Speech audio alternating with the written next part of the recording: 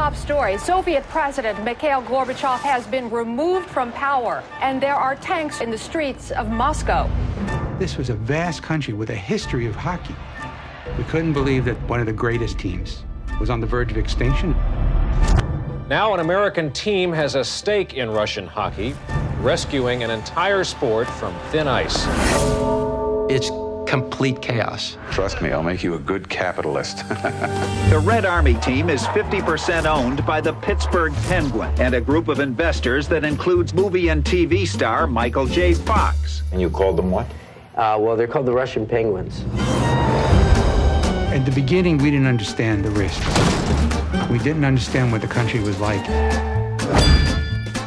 I had this special talent of creating a firestorm inside arenas. Stevie figured, well, these strippers would make great cheerleaders.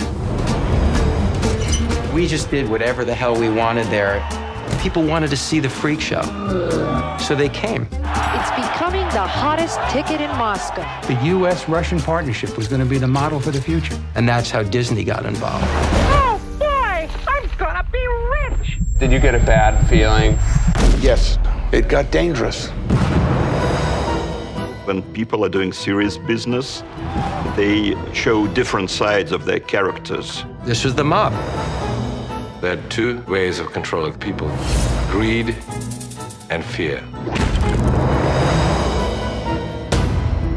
Everybody had bodyguards. And in walks the general. And all of a sudden, he takes his fist. And I think, this guy might be hitting me.